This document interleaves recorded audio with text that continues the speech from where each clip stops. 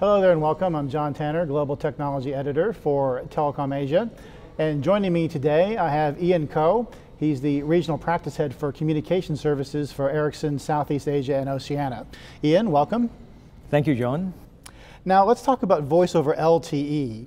Why bother? Why should operators deploy it? What are the benefits that they can get and what are the benefits to their users?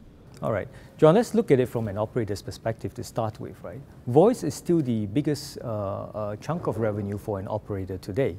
So for an operator, that is the fundamental hygiene factor for them. Now, when they introduce a new technology, they must ensure that voice continues. A lot of users, although they buy devices and services, they still expect that when they hold a device, they can make a call. So that's most fundamental, the service continuity going into LTE. Then let's look at it from an end user's perspective.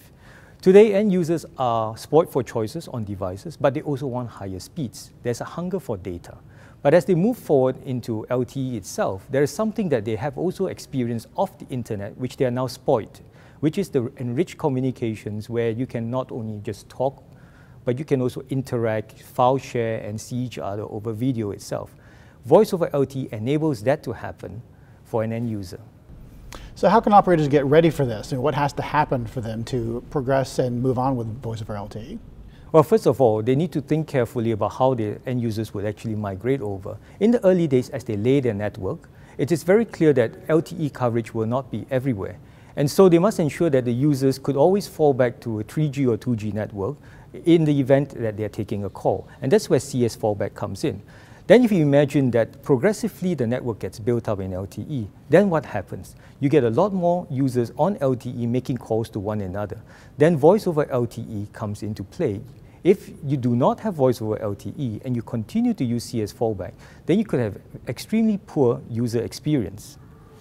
Now you may have answered my next question, but most LTE networks now do rely on circuit switch fallback to provide voice services. Now with those services working and showing that they do work, then what's the argument in favor of going to voice over LTE? Okay. I'm glad you asked that question because I think it's important to think about this through an evolutionary step itself. What is the probability from day one when an LTE network is launched that you have a lot of users using LTE to make phone calls? Pretty small. So it's very likely that when you do make a call, one user could be on 3G and the other user could be on LTE. So CS fallback works perfectly, right? Because only one user does the fallback. And that experience it's acceptable, right? Even though it is albeit longer, from 3G it's 4 seconds and this goes to maybe about 6 to 8 seconds, all right, worst case 12 seconds. Now what happens when a lot of users are on LTE? Then you have to fall back. And you're still using fallback, then you have to fall back for user A and fall back for user B. When you add the two times up, this goes up to 12 seconds or more. And that becomes an unbearable experience. So there is an evolutionary step, and the operators need to think about this, right? CS fallback in the beginning, but you have to very quickly introduce voice over LTE. Now there's one additional benefit for CS fallback, which is that you have to cater for the fact that there are still roaming subscribers coming into your country, or you as a voice over LTE user roams into another country itself. The standardization is not in place for roaming for voice over LTE. So CS fallback still has its place in the technology. Now another thing that's not fully understood about voice over LTE as well, and for some people, is that it's actually RCS, or Rich Communication Services, plays a role with that as well. It's actually an extension of voice over LTE in a sense. So tell us about that and what's the relationship between voice over LTE and RCS? Okay. First of all, voice over LTE sits off a technology called IMS that's been around for many years, right? What has happened now is that everybody has accepted that to make LTE work, to have voice on LTE, IMS is the foundational piece. So that builds the initial business case. Now, how should we then look at rich communication services? What is that in context with voice itself?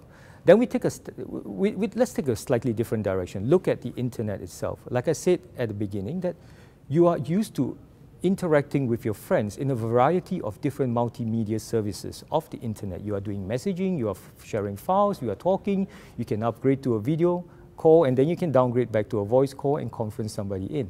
Now, all that is great, except that it has to work with a specific client, a specific application. You got to make sure that your friends and you have the same application. Now, what happens in voice over LTE is that the evolution of voice goes into all these multimedia means of communicating. Suddenly, you can call anyone, anywhere in the world, and then decide that you could collaborate on a whiteboard, you could share files, share videos, and at the same time bring new friends into the phone call itself, or downgrade yourself back to voice again. So voice over LTE and RCS works in tandem with each other. They are complementary services. It enriches the voice communication. Okay, well, we're out of time, unfortunately. So Ian Ko of Ericsson, thank you very much for joining us.